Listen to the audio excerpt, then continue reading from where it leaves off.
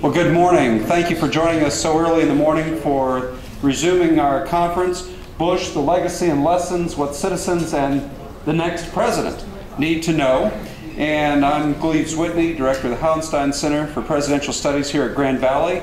I'm your host, and as host, I feel a little bit like the body in an Irish wake.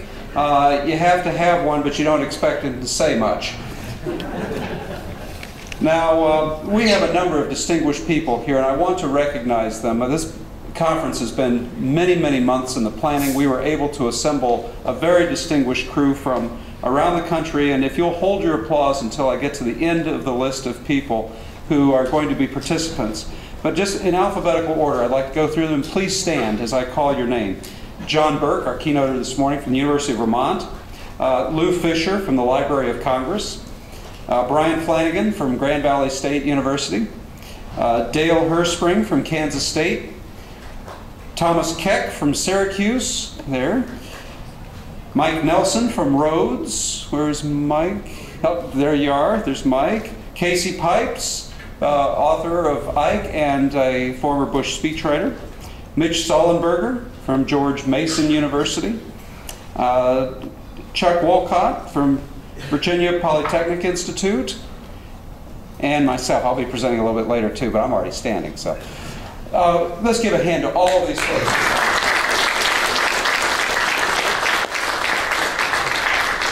Really appreciate their being here for what I believe will be the first scholarly assessment of the Bush administration in our nation after the election, and the most comprehensive. There have been other attempts. In fact, the Hauenstein Center hosted an earlier scholarly assessment of the Bush administration back in 2003, but we wanted to wait until after this election in which we know who Bush's successor was, because I think that puts the Bush presidency in greater perspective.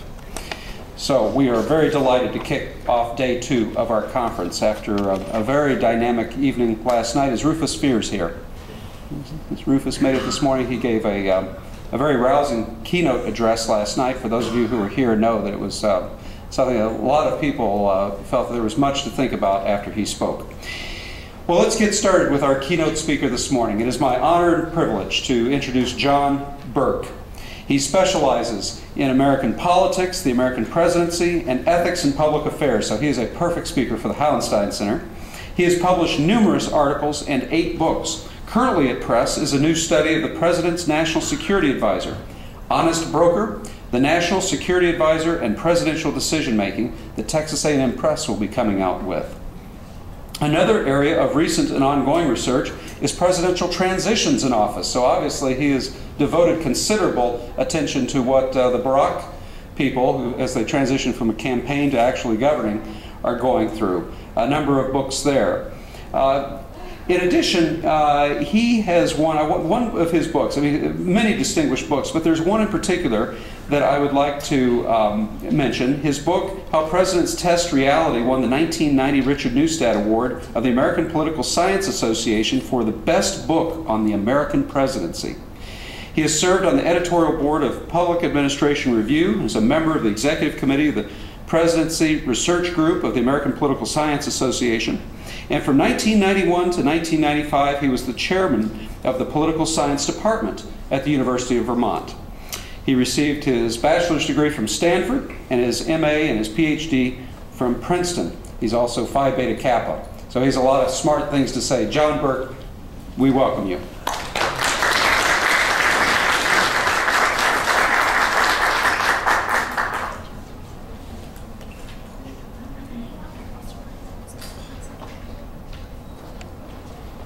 Just want to remind everyone to turn off their cell phones, please.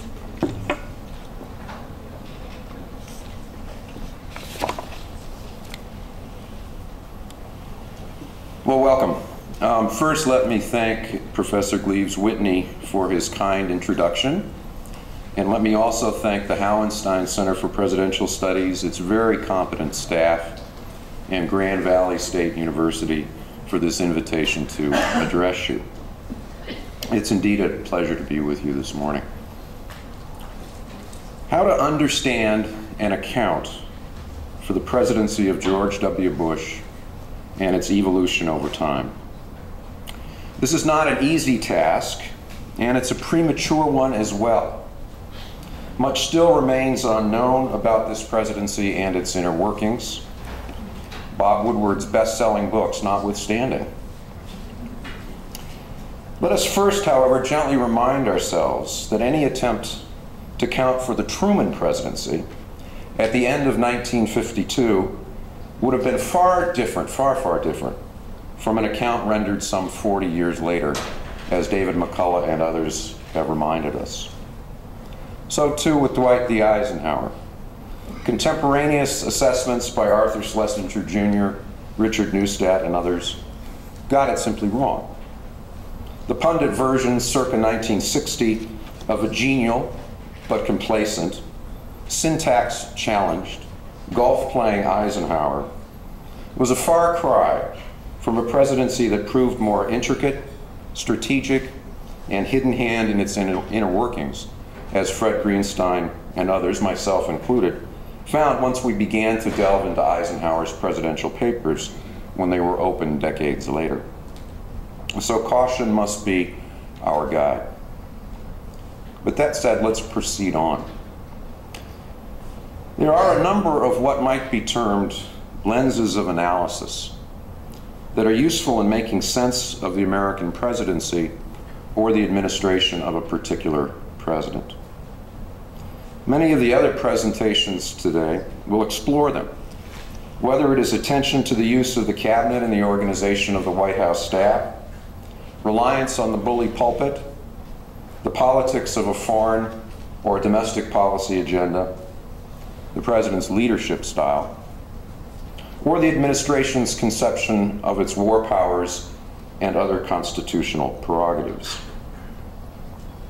Stephen Skowronek of Yale University has argued quite persuasively, I think, that the broader, what he terms political time of a presidency matters in understanding its success or failure.